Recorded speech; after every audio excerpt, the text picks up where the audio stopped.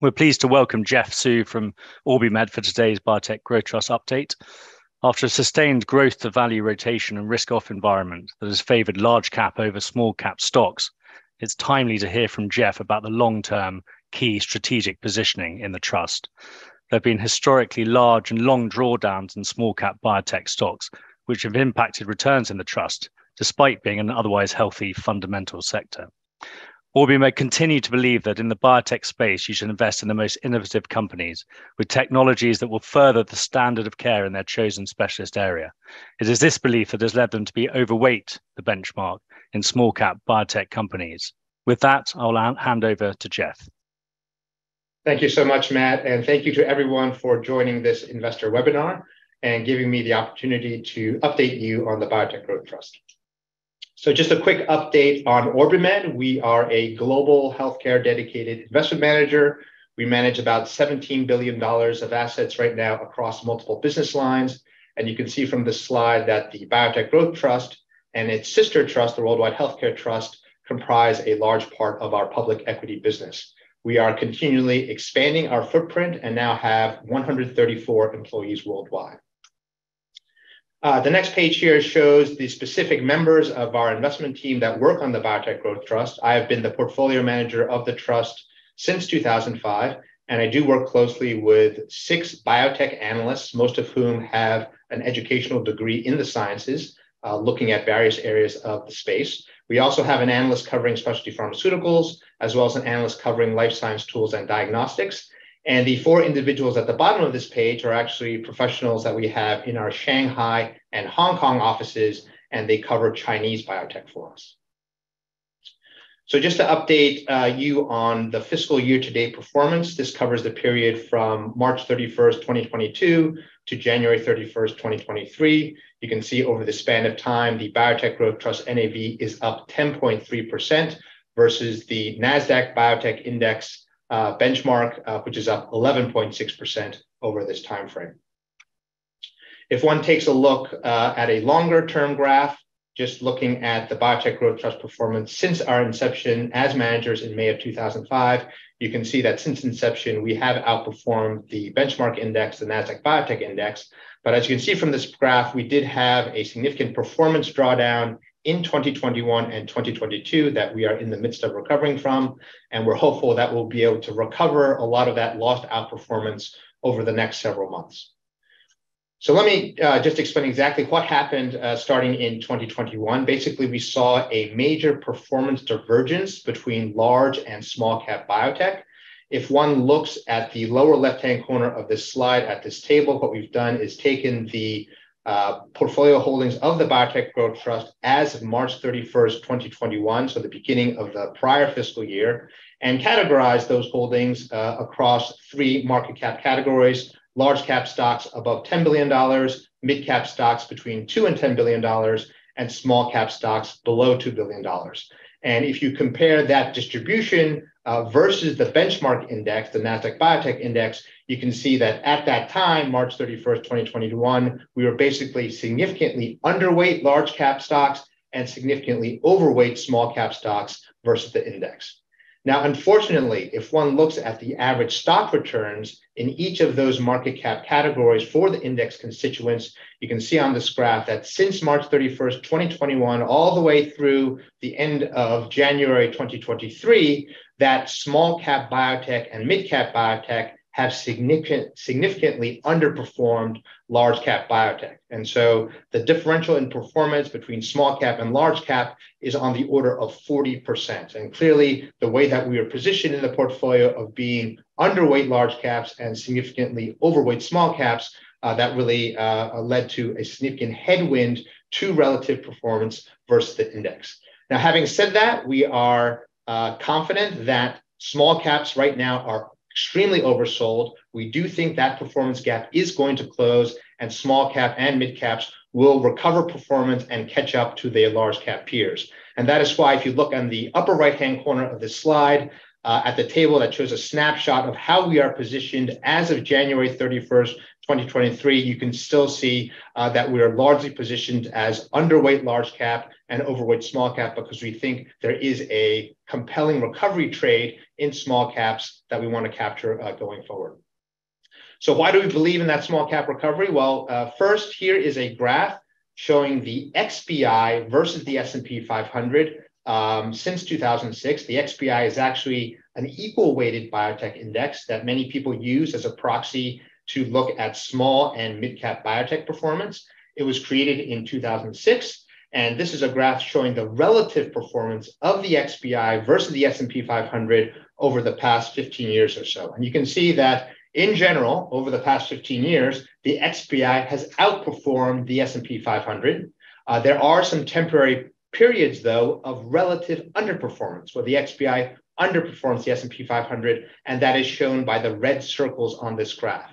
After each of these periods of underperformance, though, generally speaking, the XBI outperforms the S&P 500 again, and that is shown by these green arrows. And you can see that what's so telling about this most recent drawdown on the very right-hand side is really how unusual it is. It is the longest drawdown we have ever seen of the XBI versus the S&P 500. It is the largest absolute drawdown we have seen in the XBI, and the largest and most severe relative drawdown we have seen of the XBI versus the S&P 500.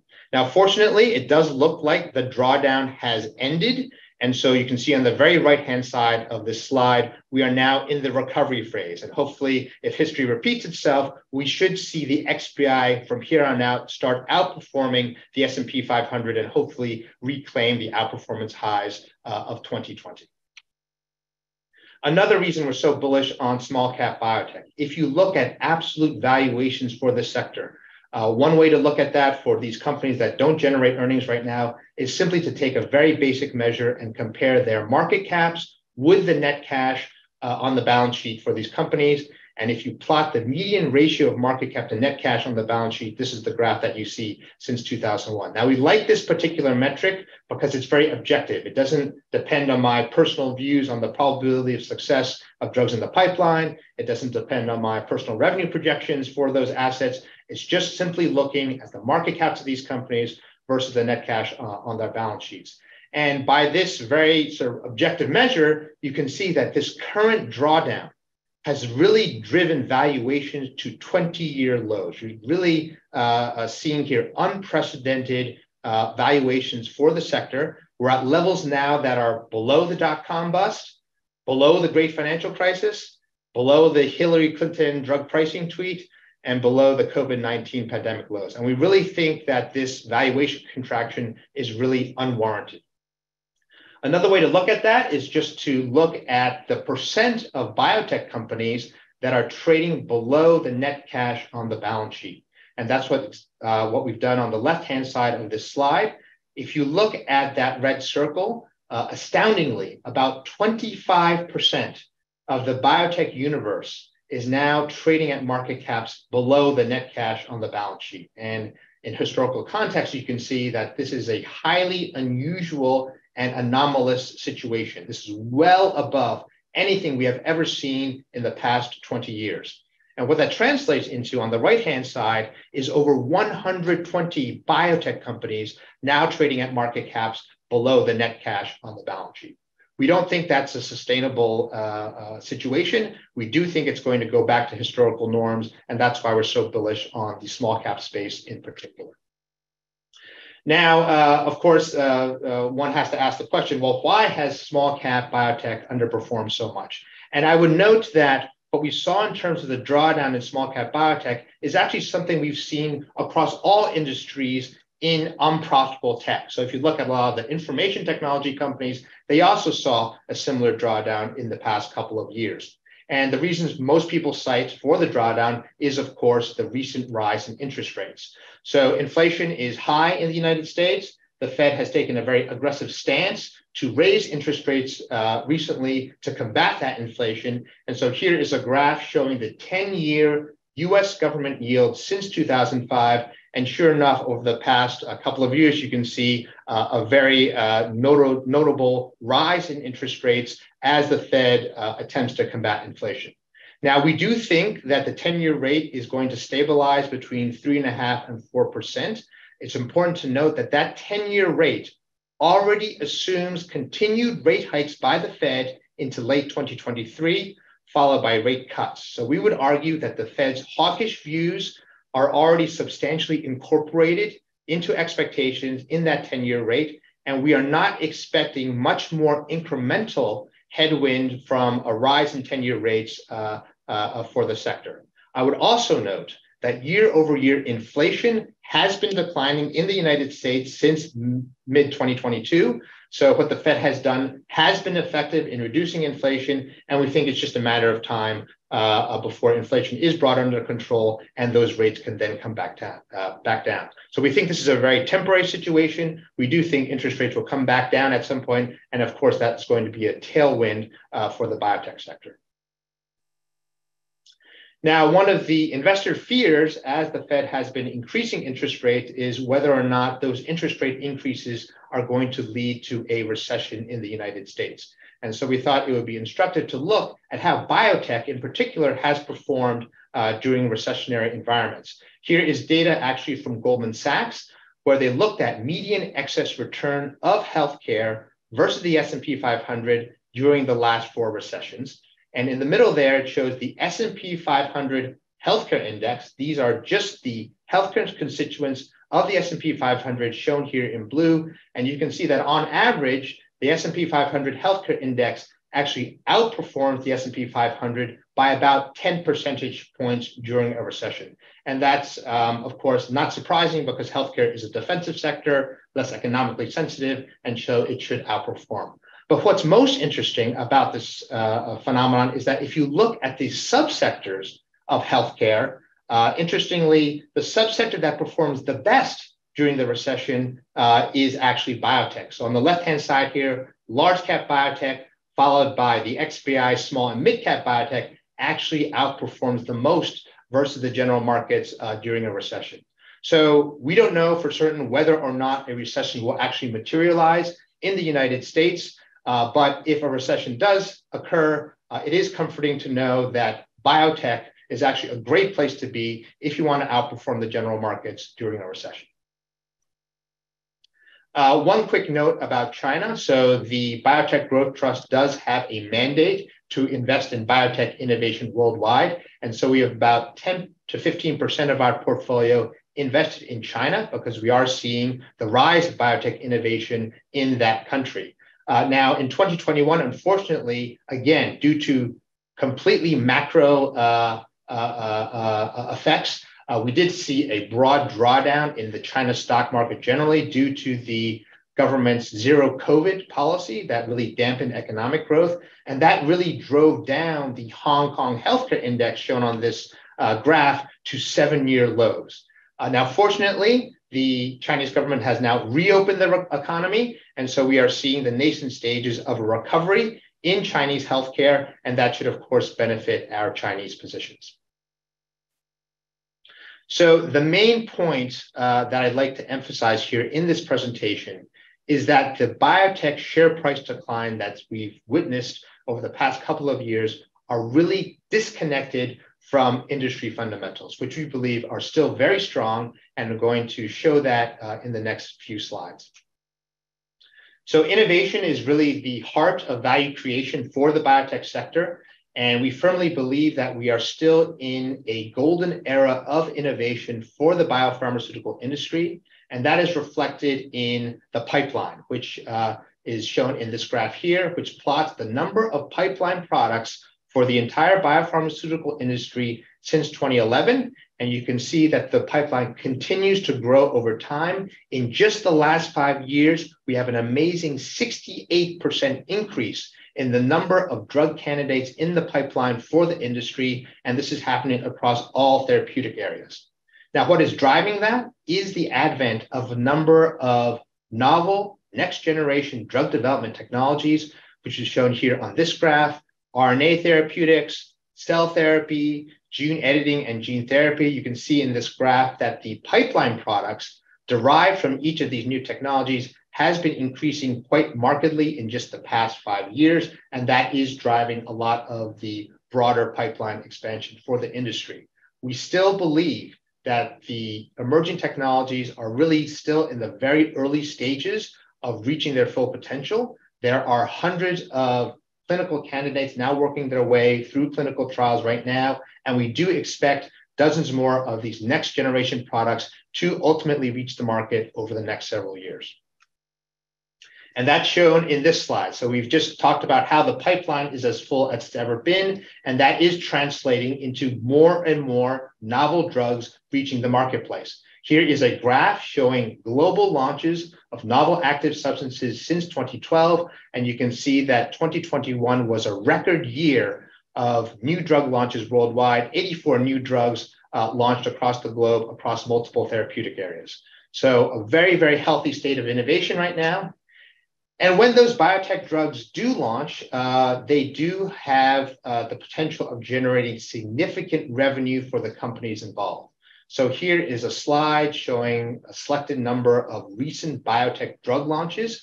And what we've done in each of these boxes is shown the consensus broker peak sales estimates for each of these drugs. And you'll note that if you look at each of these drugs, you'll see that every single one of the drugs on this page is expected to generate peak sales in excess of $1 billion in sales. And that is the classic threshold that most people define as a blockbuster drug, a drug capable of generating in excess of $1 billion of sales. Some of the drugs on this slide actually we would consider mega blockbusters. But regardless, it does just go to show that this innovation is not only delivering important clinical benefits for patients, but also brings some significant financial upside for the companies involved. Now, you'll notice that for some of these drugs, we have listed 2 companies involved in the drug, and that is because a lot of these biotech innovators actually get taken out by a larger player when the drug is sufficiently de-risked or has launched.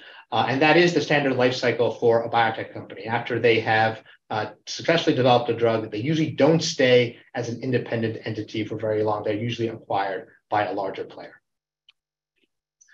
I did want to highlight where innovation is coming from in the sector, and it's mostly coming from the emerging biotech segment of the biotech universe. If one looks at the graph on the left-hand side of this page, at the share of industry R&D pipeline by company type, you can see here the light blue shaded portion of this graph indicates the contributions from emerging biotech. And you can see that the share of the total industry R&D pipeline from emerging biotech has been steadily increasing over time, so that this segment is now responsible for nearly 2/3 of the drug industry's total R&D pipeline. If you look on the right at the source of origination for novel active substances launched since 2012, again, focusing on the light blue portions of each of these bars, you can see that last year in 2021, of the new drugs launched, over 50% of them were actually originated by emerging biotech. And that is exactly why this portfolio, the Biotech Growth Trust, does bias itself or have an overweight in the emerging biotech segment of the industry. That is where most of the innovation is coming from, and we want to have a nice reflection of that innovation in the portfolio. So as an investor in the Biotech Growth Trust, one does get exposure to a wide swath of these novel drug development technologies. We've shown here a snapshot of the percent NAV exposure to a variety of these novel technologies as of the end of December. And I think it does give a nice cross-section to an investor of the innovation that's occurring across the biotech space, So really a good exposure across all the different technologies. And here on the page 20 are 6 specific examples of innovation coming to fruition. So these are 6 positive regulatory and clinical catalysts that occurred just in the second half of 2022. There was actually a lot of skepticism in advance of each of these catalysts about whether or not they would be positive. But in this case, all of them were.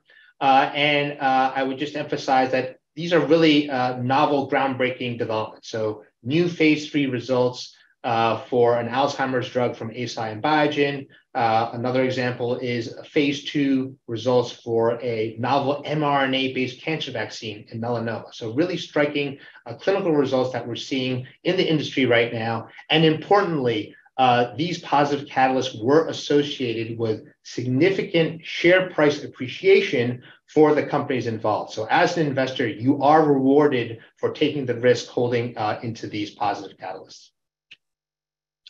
So I'm frequently asked which areas of biotech I'm most excited about right now. And I guess I would highlight three particular areas for 2023 as ones to focus on: gene therapy, oncology, and kidney disease. Here is a slide showing a number of companies in each of those areas. We actually own all of these companies in the Biotech Growth Trust right now. And you can see on the right-hand side, they all have some sort of catalyst, either clinical or regulatory, that we think is going to provide a positive inflection for the valuation of these stocks. For example, gene therapy at the very top of this page, Unicure and BioMarin are in the midst of launching, or will be expected to launch, their gene therapies for hemophilia this year. These products can lower the annual bleeding rates in hemophilia patients by 50 to 80% with a single injection. So that's a key focus area for gene therapy this year. But a lot of other innovative, interesting, exciting stuff going on tap for 2023.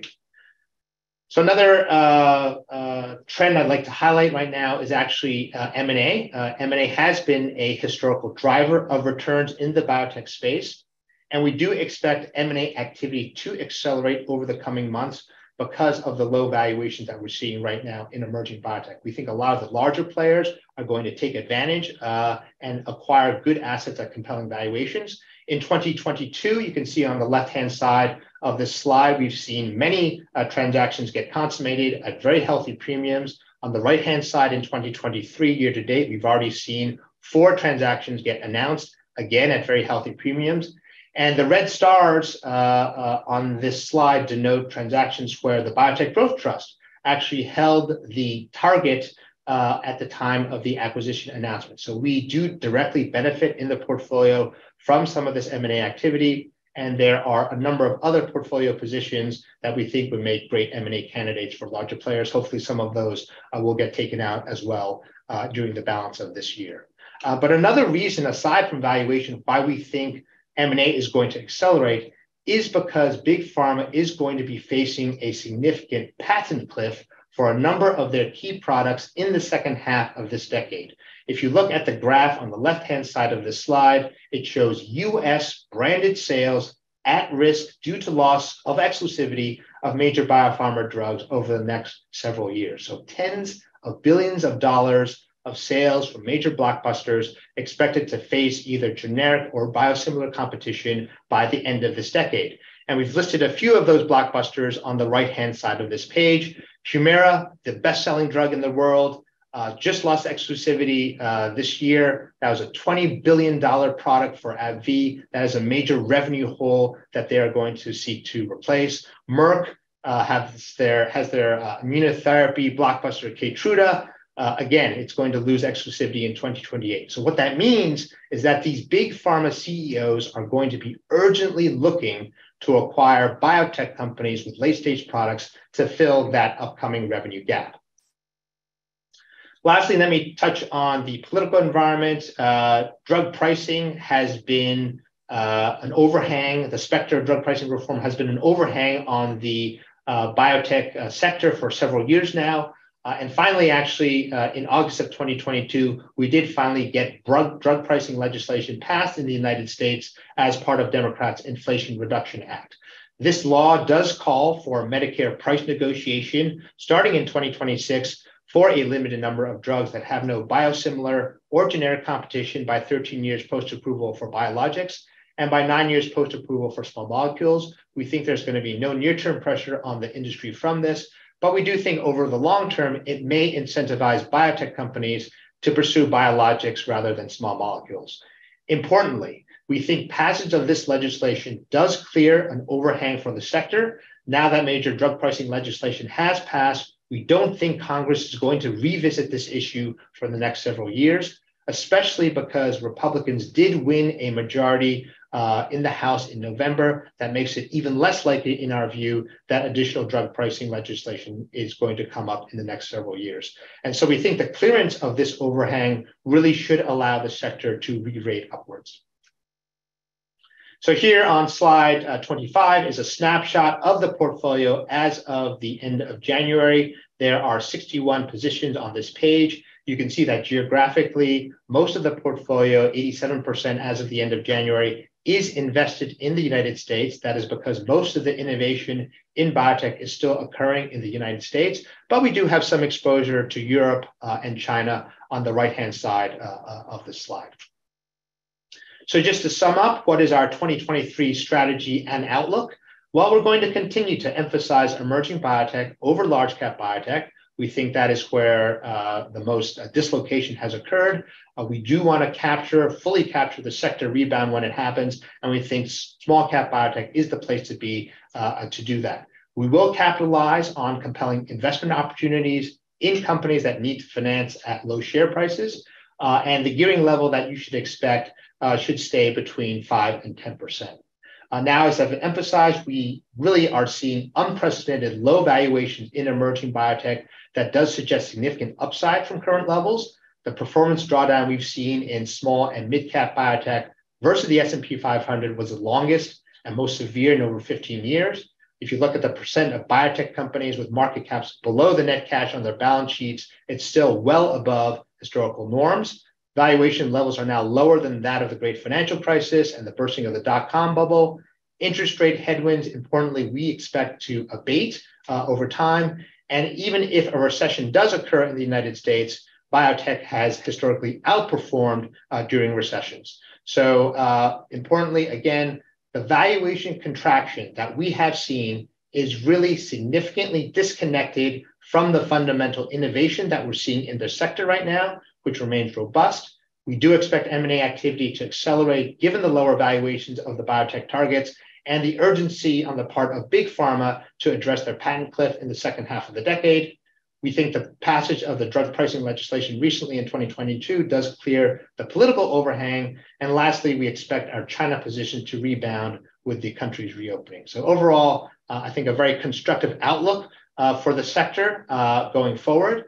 And I really do believe that this is an opportune time to enter the sector for long-term investors who want to get exposure to this very exciting and innovative space. You can get in right now at 20-year valuation lows when innovation is still very strong in the space. So great time to get involved in the sector for the long term. And with that, thank you so much for your time, and I'm happy to answer any questions you may have. Geoff, thank you so much for your presentation. We just had one on China. Do you see Chinese government intervention as a potential risk to the pipeline or M&A activity moving forwards? And how are you managing that risk? And also combined with that, how do you see the China exposure developing in the short and long term? Sure. So one of the reasons we're so bullish about Chinese biotech is actually because in 2015, the Chinese central government made it a priority to develop a domestic biotech industry in China. And I always say that the cardinal rule for investing in China is to always invest in alignment with what the Chinese central government wants to do. So in fact, we have extensive government support for growing a domestic biotech industry in China. They're going to do whatever they can to make sure that continues. And so we have a tailwind, if you will, of government policy that is going to encourage the further development of that industry in China. I think what we've seen with the COVID pandemic only accelerates, in our view, that trend. Thanks, Geoff. We've got a question. Who is going to pay for all these innovative drugs? Will it be the government or somebody else? I suppose combined with that, how have the interest rate rises affected the biotech sector future funding situation? Sure. So who's going to pay for these drugs? Well, interestingly, if I could go back to the patent cliff slide, I noted that. Let's see, where is that? Here it is. I noted that a lot of these blockbuster drugs, so this $20 billion, for example, that's now being spent on Humira, well, that is going to erode over time as biosimilars enter the marketplace. So intrinsically in this industry, because of these patent expirations, because of the loss of exclusivity of a lot of these blockbusters, there are natural savings that society is able to garner as these products go off patent.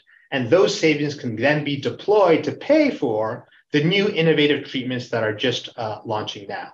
I think our view is that products that really deliver a significant clinical benefit for patients will always be able to command premium pricing, and society, if the drug really has value, is going to find a way to pay for those particular drugs. So we're not really worried about the ability of society to pay for these drugs over time. Thank you. There's a question about the size of the trust within OrbiMed's overall stable. Can you reassure investors that the trust is fully resourced and attracts sufficient attention as one of the only 2 listed trusts in an otherwise largely private equity portfolio? But also on that front, are there any actual mutual beneficial elements to that combination? So as I outlined in the beginning of the slide presentation, the Biotech Growth Trust does represent a significant portion of our public equity business. So I can assure you that everyone on the public equity team is highly intent on making sure this trust performs over time. We've, of course, had an unfortunate performance drawdown recently. But as I showed you earlier on the team slide, we have quite a number of professionals, 7, 8, 9, 10, up to 12 professionals really focused on making sure this trust performs. We obviously have to demonstrate that in the months ahead, but I can assure you that we are highly incentivized to make sure that this trust performs and outperforms the index.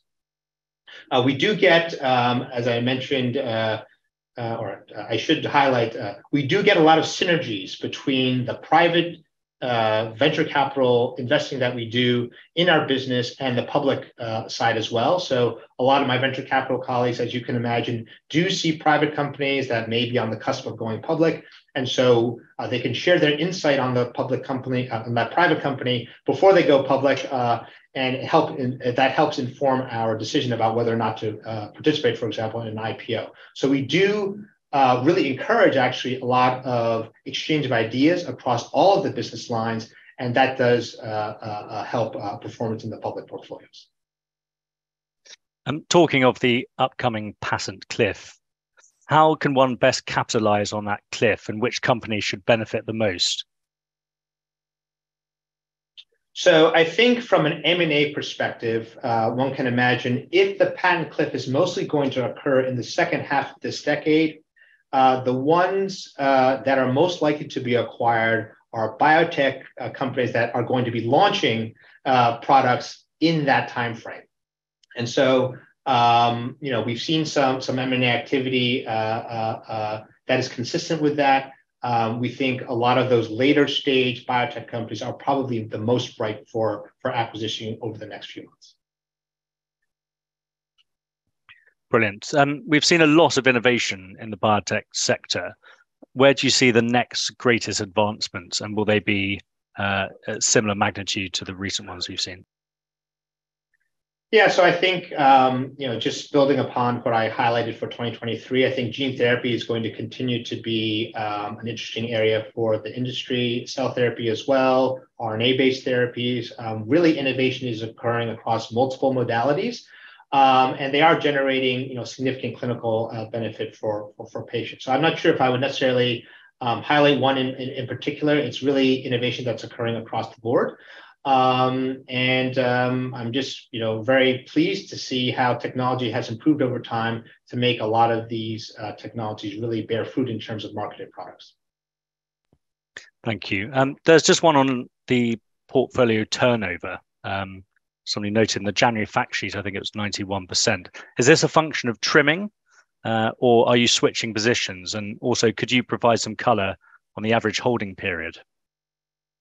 So you're right. The turnover is probably averaging around 100%. And that is because we have found that keeping the portfolio really fresh with new ideas is important to maximize performance for the trust.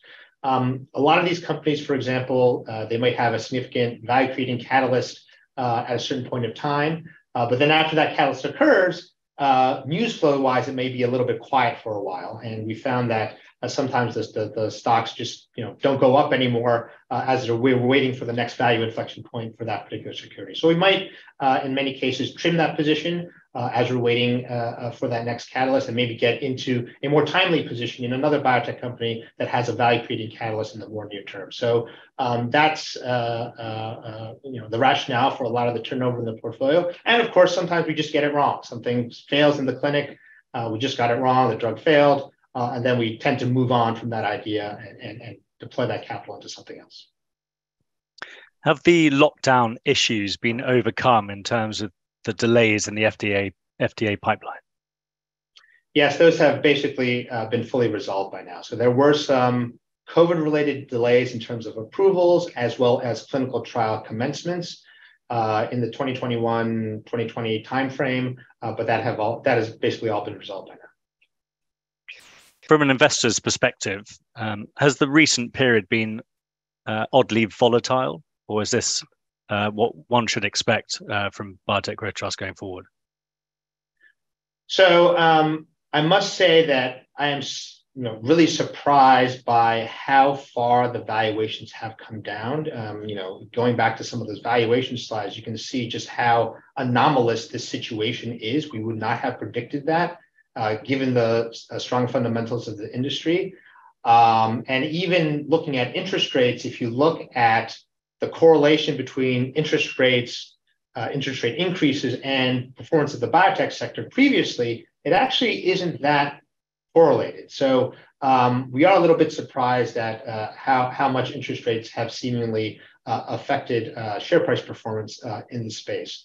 So I guess I would say that this violent performance drawdown is something that I don't think is going to happen very often from here on out.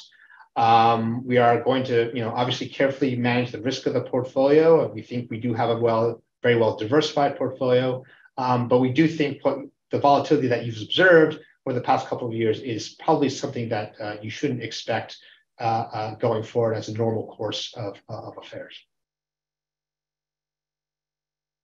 Thank you. Alzheimer's has been a focus over the last few years. What are your thoughts on the recent approval, and what does the future hold as a potential blockbuster drug?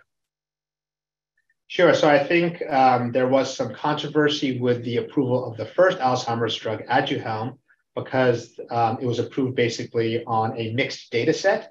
What is so encouraging about this most recent approval, Leqembi, is the fact that the data here is very, very clear cut. They had a phase 3 trial that met the primary endpoint, showing a 27% slowing in cognitive decline for Alzheimer's patients. We think that is a clinically meaningful benefit for these patients. And as we increasingly understand how the brain works, how Alzheimer's affects the body, we think there will be more and more Alzheimer's treatments in the offing to address this highly unmet medical need. So we're very, very bullish on, I think, neuroscience development and breakthroughs there in the future. And we do think Alzheimer's is going to be a very large multi-billion-dollar market. Brilliant. Just following up on your China answer, we've got a question. What is your vision of value creation in that regulatory environment? Are you seeing cross-border M&A or domestic M&A, or is the China strategy to hold small biotechs until maturity? So there hasn't been a lot of M&A in China thus far. It's still a fairly young industry in China.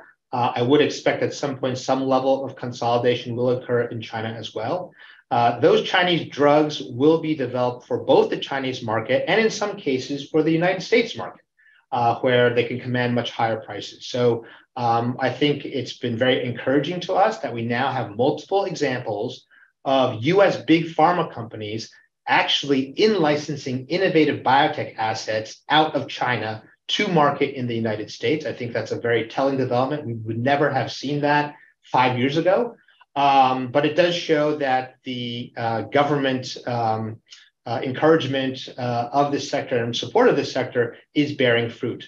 So I guess TBD in terms of how we expect these companies to develop, but we do think that we should be able to enjoy a lot of share price appreciation in these biotech companies, even if they remain independent. Thank you. Why do you think that smaller biotech companies have an edge over the majors, and who do you hope will ultimately acquire them if they are successful?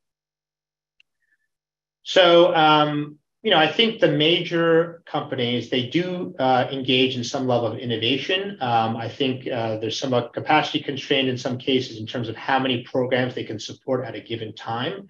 And I do think the most cutting edge technologies, the riskier technologies, if you will, are more likely to be found in the smaller players. Some of the big pharma companies can be quite conservative in the way that they allocate capital.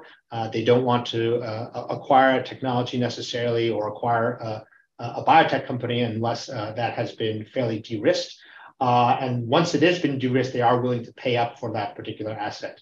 So I think what we've seen here in the United States is, frankly, fairly supportive funding environment from the venture capital community to invest in some of these novel technologies at a very early stage, support them through clinical trials. And a lot of those technologies are bearing fruit. And ultimately, it is the larger revenue generating players that are going to be the ones acquiring these nascent technologies. Thank you. Why is the US still the leader in innovation? So as you may know, the United States consumer pays the most price-wise for drugs in the United States. I think that has a lot to do with it. When you find that the chief end market, the largest end market for your drug is the United States, it's natural that companies in the United States are the ones that are going to be getting a lot of funding. They're going to be basing their R&D operations in the United States.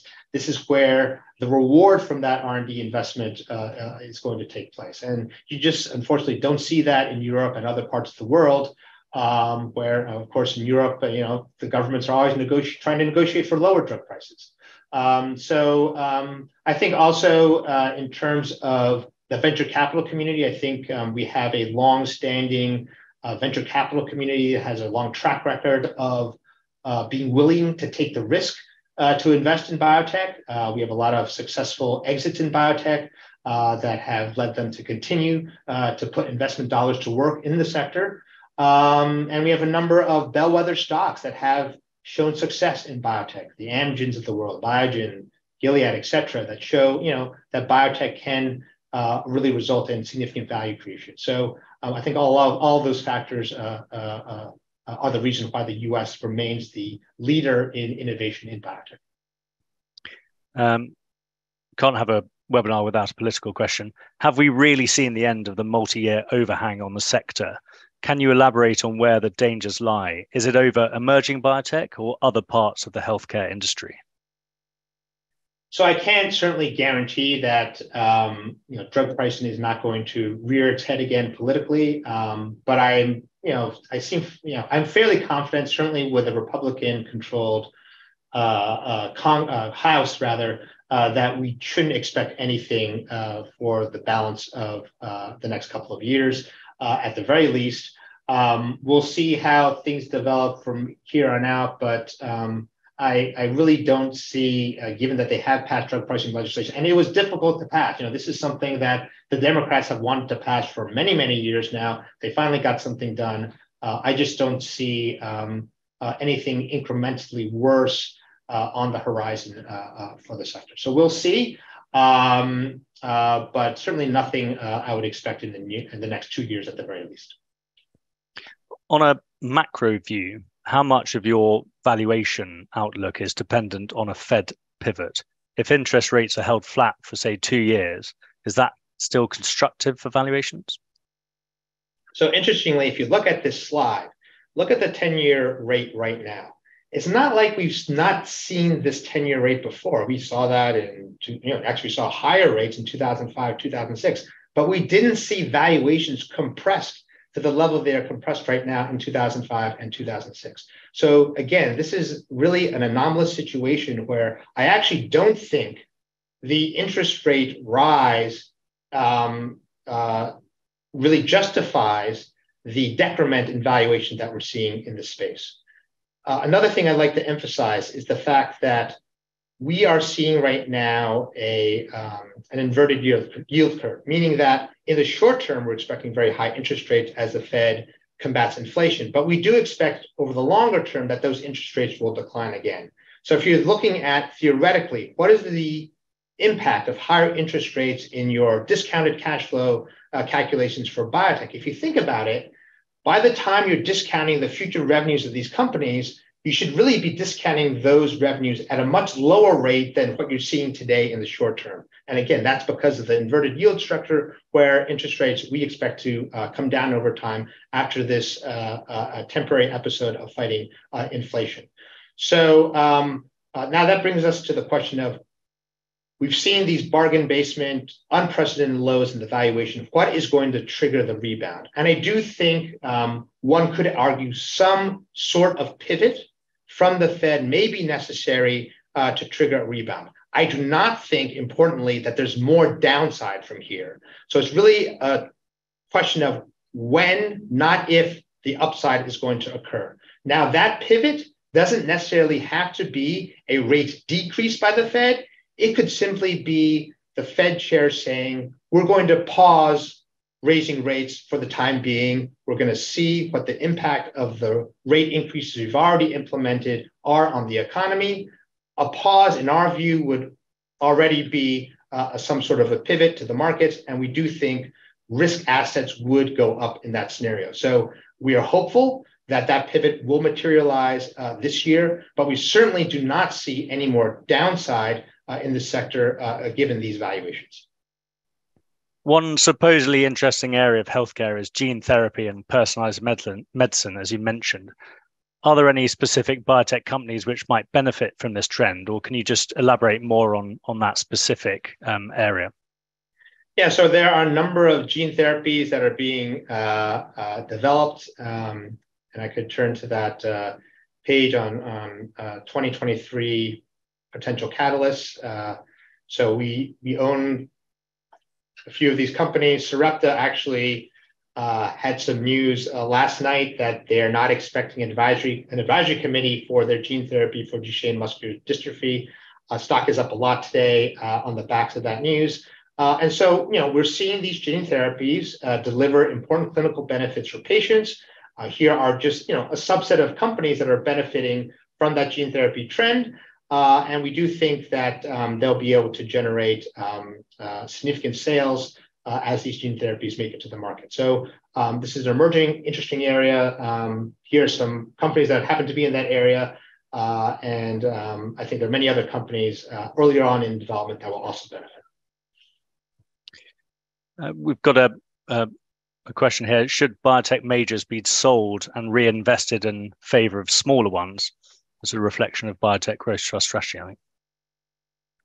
So I do think a lot of the reason for the outperformance in large cap biotech is because people have taken sort of a defensive posture given all the volatility that's gone on with the increase in interest rates. A lot of the large cap biotechs are viewed as safe places to park money. So I think actually that there's a lot of generalist investor money kind of parking their money temporarily in large cap biotech just as a place to hide. I do think from a relative valuation standpoint that small cap biotech is way undervalued relative to historical norms versus large cap biotech. So yes, and that's consistent with the way that we positioned the portfolio. So we're still underweight large cap biotech, still significantly overweight small cap biotech to reflect that valuation view. Thank you. And final question. I know you're slightly limited on what you might and might not be able to say stock specifically, but can you talk about the 600% premium in the Logic Bio transaction? So that was a significant premium. I would add that that particular company was one of the companies trading below cash. And when your company is trading below cash, despite the fact that it was a 600% premium, actually relative to its historical highs, it was still well below where the stock was trading historically. But it does indicate that with these beaten down valuations, that companies can actually get acquired at very significant premiums, and still it's actually in aggregate not a very large amount for these larger companies. So the size of that position in the portfolio was very small because unfortunately it had shrunk to a very small size. So I would not say that that was a major alpha generator for the portfolio. But again, I think it is indicative of the fact that larger companies are noticing these bargain basement valuations and will step in with significant premiums to pick up some of those assets. Brilliant. Thank you. That concludes the questions. I'd just like to thank you, Geoff, so much for your time and to everyone who's been watching this webinar. If you have any further questions, please email distribution@frostro.com. Have a lovely afternoon. Great. Thank you, everyone.